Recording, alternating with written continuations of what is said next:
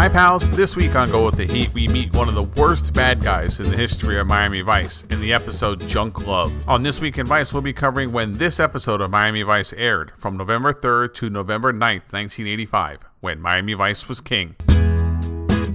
In news, on November 6th, the M19 Marxist guerrillas stormed the Palace of Justice in Bogota, Colombia. The 27-hour siege would end with 98 people dead, including almost half of the Colombian Supreme Court. On November 9th, Garry Kasparov became the youngest chess champion ever at just 22 years old. Winning 13-10 against Anatoly Karpov in the 24th game, this chess championship is one of the greatest matches in modern history. Kasparov would go on to be considered perhaps the greatest chess player of all time.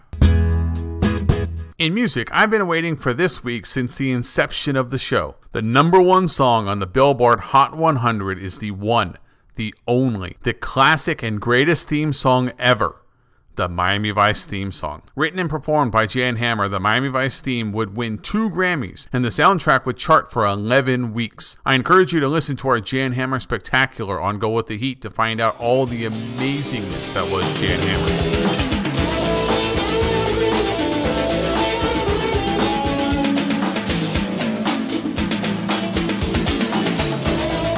In theaters, the action thriller Death Wish 3 starring Charles Bronson would take the top spot. The film is what Bronson does best, cleaning up the streets of New York and bringing justice to young thugs. I have to admit, I haven't seen this movie in many years. The real story of Death Wish is Cannon Films though. Cannon has produced many of my favorite B movies, including this film, Breakin', Last American Virgin, Delta Force, and Cobra. They weren't the hero we need, but the hero we deserve.